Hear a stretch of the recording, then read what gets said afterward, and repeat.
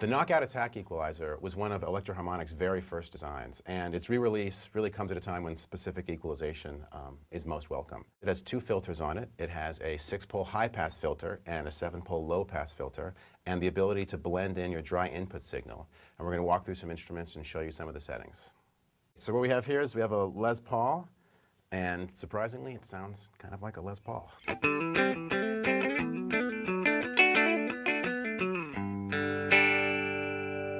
All right, and now I'm going to kick in the knockout.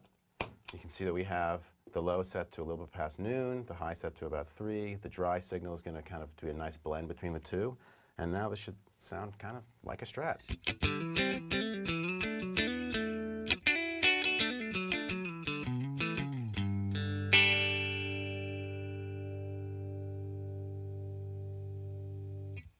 So in this example, we have a Strat. And again, it sounds a little bit like a Strat.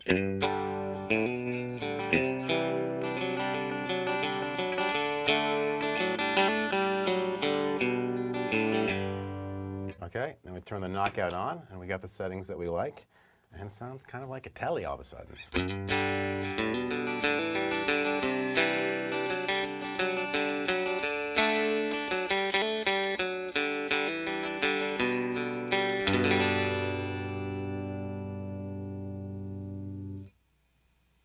So the Knockout Attack Equalizer is really also great on bass. What I have here is I have a P bass, and let's hear what it sounds like going through a guitar amp.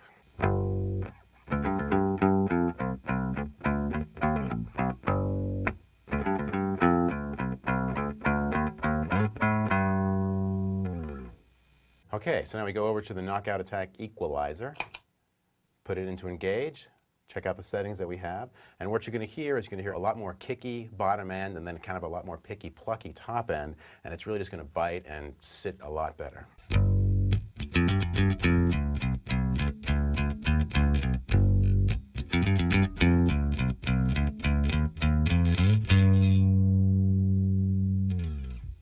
The knockout can really add great attack or like a big beefy bottom to kind of any guitar or bass.